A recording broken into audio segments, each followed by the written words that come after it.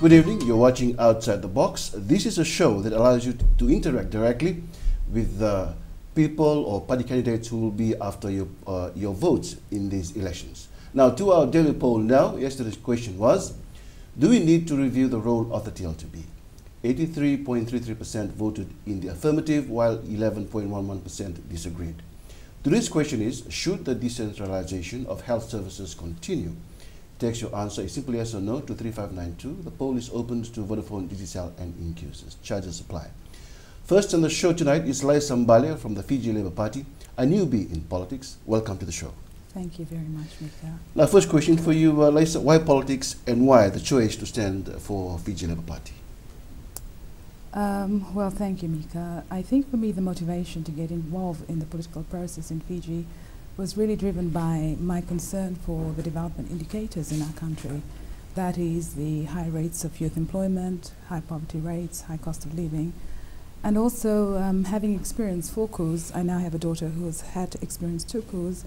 I maybe paused for a second to ask myself the question, is there a better path and can I contribute? Okay. And why the Fiji Labour Party? As you know, or probably don't know, I'm a socialist and I have worked my career in social development, helping communities, and so it was the perfect fit for me, and I believe in the principles that were established some 29 years ago. Okay. Now, you are FLP's youth rep, in the September 2014 elections. What do you think youths of Fiji really need in this election? What are they after, do you think? Well, I believe at the moment that the youth of Fiji are looking for bread and butter issues. There's high rates of employment from our dialogue with the community, and I believe that the Fiji Labour Party has got the right policies. As you know, we have 6 options for the young people of our nation in relation to youth unemployment, and therefore I believe that this is what the young people of our country is searching for. If I may articulate what those 6 are, if you're unemployed, then of course we have a national service scheme that promotes volunteer services to the community, as well as providing employment and education, as well as providing an allowance. Then of course if you're a young person that's interested in business, we provide some startup funds for young people. If you're a young person that's interested in pursuing your talents, we hope to establish Institute of Fine Arts. And of course, if you're a young person interested in agriculture, then we're interested in helping the young people establish agricultural estates. If we're a young person that's pursuing education, we hope to review the education system as well as provide 50% of the funds that the young students who are coming out of our tertiary education owe back to government or have borrowed to pursue the educational dreams. And the last but not the least is the young people pursuing maybe their dreams in decision making that we will establish in all the towns and the major 2 towns in the city, national youth councils. And underlying that is, of course, our commitment to CEDAW. Okay. I think this call on the line. Paula from Tadurua. Paula, go ahead and ask your question. Paula, go ahead and ask your question. The question is, Labour Party has been developed over the years to look after the interests of the people, right? The only... What is your question, Paula? The question is, why can't they change the leadership so that they can attract a lot of people to come and join the party? Thank you. You heard the question from Paula? Yeah, I think I understood the question. But I think that the Fiji Labour Party has got noble cause, and I actually firmly believe that the Fiji Labour Party leader has a lot to contribute to Fiji. I think what Paul is saying, you change the party leader, people will be voting for Labour Party. How do you find that question? I think that the right to vote for whichever leader that you want is not up to me, it's up to the constituents, and it is for them to now exercise under this voting system which individual they want. And so therefore I believe that, you know, we stand with our party leader and fully support him. We believe that he has a lot to offer Fiji. Yeah, there's a lot of questions been raised about your party leader. Does it worry you in terms of the votes you will be getting in these elections? Absolutely not, because I believe that the Fiji Labour Party has been around for 29 years, and we stand for the principles. It's not about us individually, it's about the constituency and the people. And we're very, very fortunate to have our party leader who's guided us through. Do you think the country still needs his experience? Absolutely. I have no doubt in my mind. For 1 year of leadership as our Prime Minister in this country, he's already shown the nation what he could do. No other Prime Minister, I think, has been able to match his record. Okay. And I think I will leave it at that. Okay. Now, your party have led government before. Do you think it provided real solutions to crime?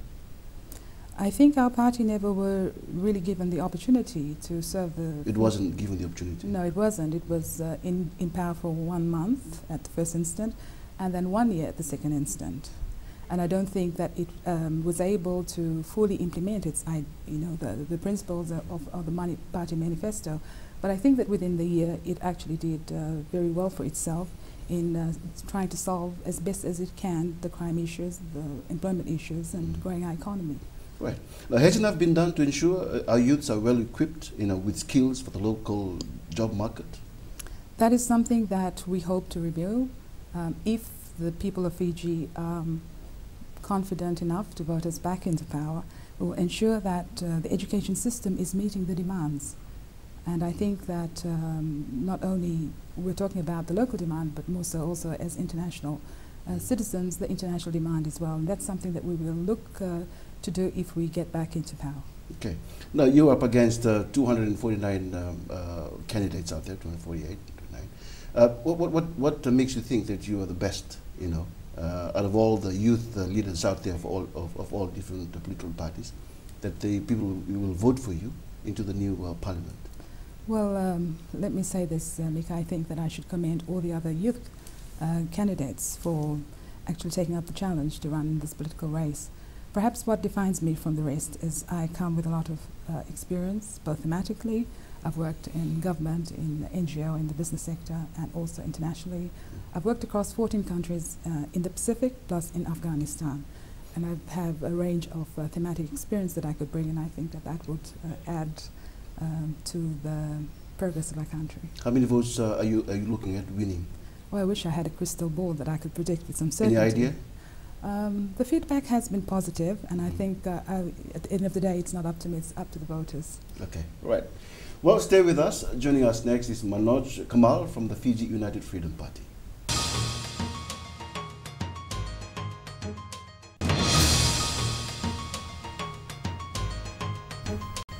Welcome back. Join our discussion live tonight by texting in your questions to 3599 or call our studio line 3302100. And remember, you can have your say in our daily poll. The question is still, should the decentralization of health services continue? Simply text yes or no to 3592 to all Vodafone, Digicel, and Inc. users. We are now joined by Manoj Kamal from the Fiji United Freedom Party. Good evening. Welcome to the show. Good evening, Mr. Mika. Now, you're an automotive engineer. Yes, I am. By profession. Question is, why politics? Why politics? It's a good question. I wanted to be in politics a long time ago, but I didn't have a chance to do that one. So it was a very good time for me to come in, as there's a lot of issues here to solve with. So it was a very good time. It is a good time for me to come in. So that's why I chose this. All right, good. Now, Mr. Kamal, we'll take a text question from our viewer, one of our viewers now. Will your party support free bus fare? Yes. And free school fees? Yes. How? The same system is going on, so we just support that one free for the time being. So you don't have any new ideas or new initiatives about how to improve school, the initiatives on school, free bus fare and free school fees? Free school fares will continue as it is. We don't want to touch on that issue yet. Why? Because everyone is getting free, so they don't want to be taken off it. Okay. All right. Now, people still complain about the standard of living. What do you think? Yes, I do agree with that one. Mm-hmm. You see the prices are very high, and if the prices are high and your income is low, you can't buy all the stuff what you need. So what your party is proposing on that? We have a model, as you know of that one. This model will come in and we'll have employment in there.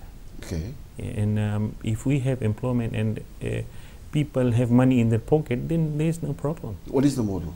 Model, it consists with it's a Supreme Council, and it's a business council and a council for science. Okay.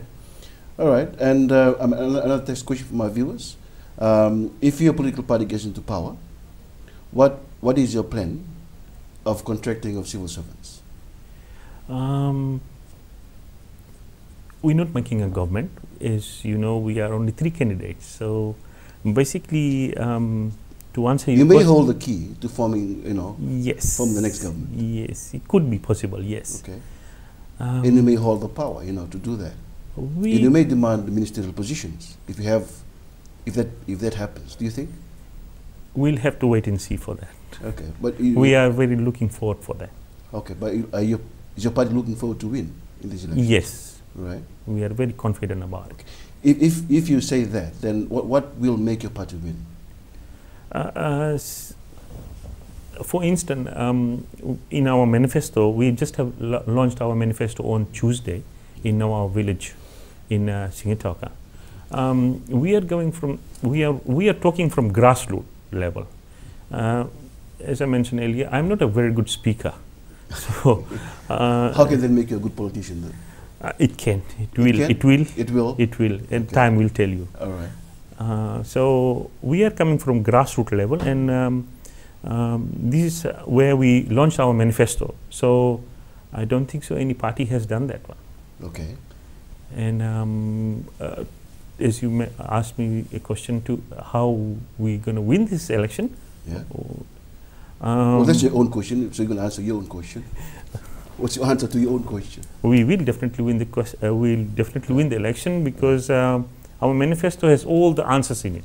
Okay. For a voter, all the questions, all his questions will be answered in our manifesto. Okay.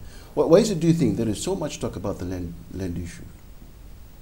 Very good question, Mr. Mika. Actually, every time we have a problem in this country, yeah. we hear that they blame for the land. So our party has actually solved some of the land issues already before we have marched into parliament. How has it done that? In Nandronga Navosa, yeah. about 250 chiefs and landowners and land resource owners, they have placed their land to our manifesto. Sorry, not the manifesto, our model. Right.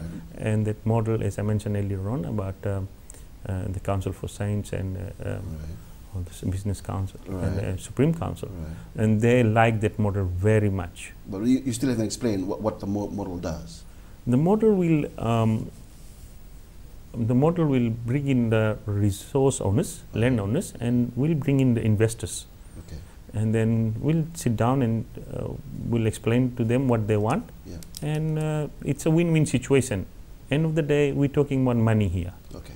So if the landowners has enough money, they get enough money from the investors, they will be happy. All right. Kamal, this is Rakesh from Batuanga is on the line. Mbula Rakesh, go ahead and ask your question. Rakesh Mbula. Hello. Yes, your question, Rakesh. Question is, should health service good or not good? Yeah. Sorry, repeat your question, Rakesh. Should health service good or not good? Question is, should health service good or not good? Okay, I think he's asking about improvement to health service. What do you think of the health service in the country right now? Is it good? Or? It's getting better, yeah. But we'll make it best. How? How will you do that? First, let us march into parliament, right. And we'll show you. Okay. Well, you should show people now. I mean, people are wanting to vote on what you have to place before them. They would not want to vote for you for something that you're promising to tell them later when in Parliament. We'll definitely make a change. All the patients will be seen as you see all the time. The patients complain that we don't have we're taking whole day in outpatient or something like that. Okay. But we'll change that one. We will have a time limit for one patient to be seen, and basically that will solve the problem. Right, right.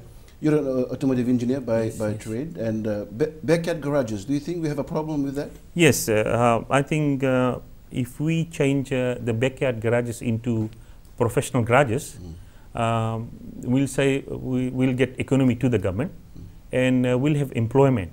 So basically what's happening now is if the backyard garages are running, we are damaging our environment, and the statistics to government is unemployment. Thank you, Kamal. There's Chris from Walilevo on the line. Bula Chris.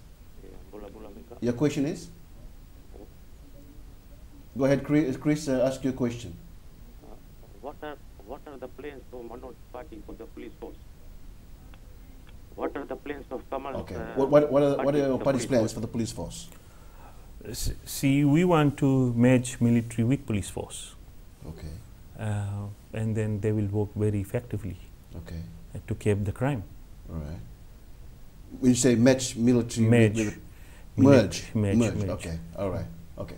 Well, in our final segment, Simione Naituku from the National Federation Party joins us.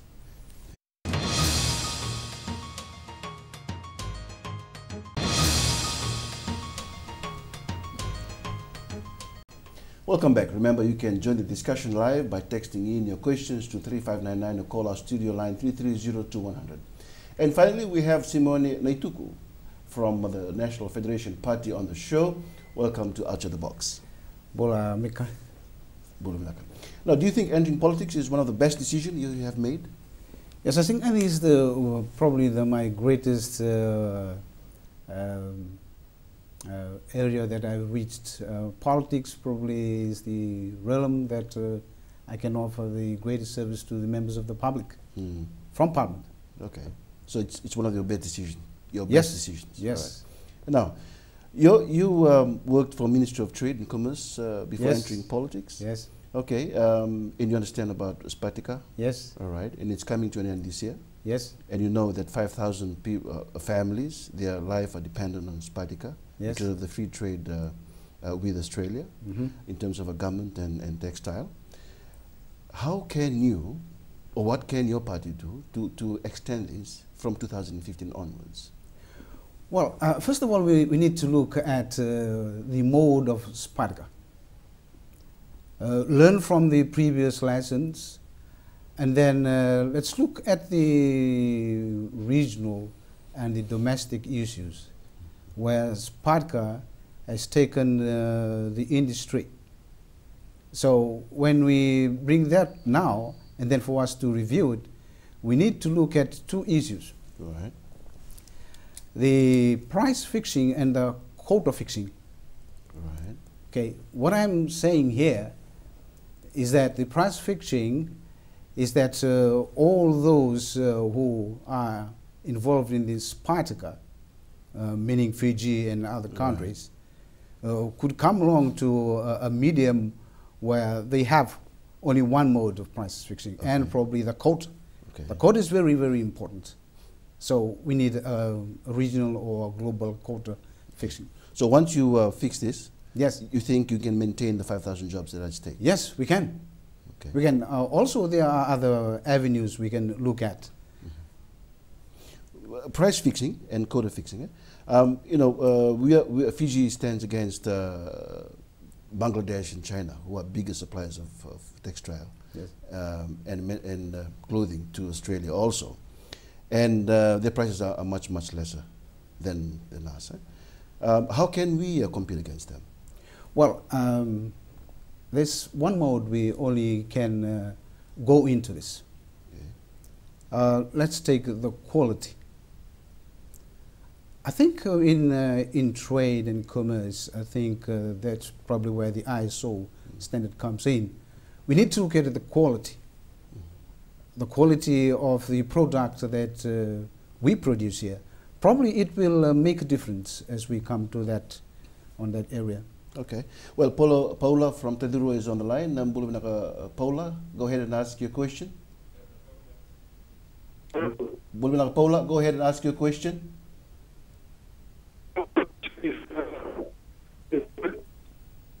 The question is on the master list for LFP. Okay. Does Simione think that is the best option for landowners? Master list. You heard what he said? Is it the best option for landowners? Well, let's take a look at other avenues and proportions that the land has been enveloped. So the master lease is probably the best we can offer, so that there are two issues that would come in. Okay. Land use, right, and land safety and land preservation. Okay.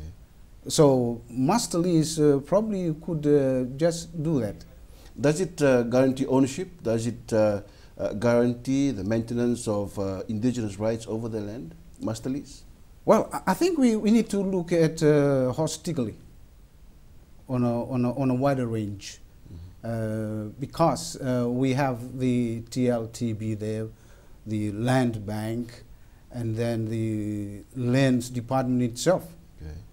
And then after looking at these areas, then we can conjunct with the master lease so that we can bring up the general issues of the land to a much receptive level.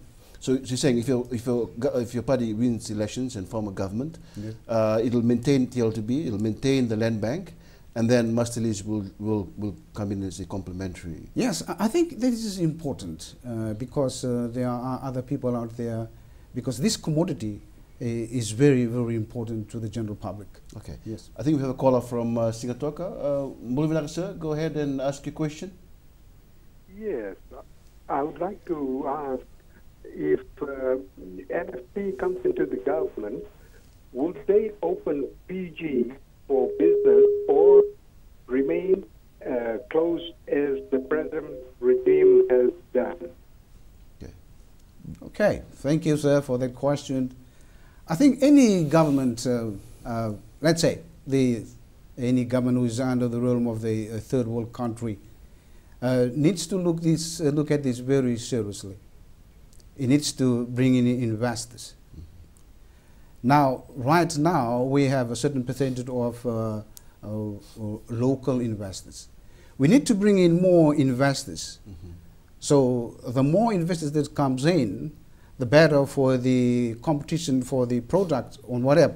So how can you do that?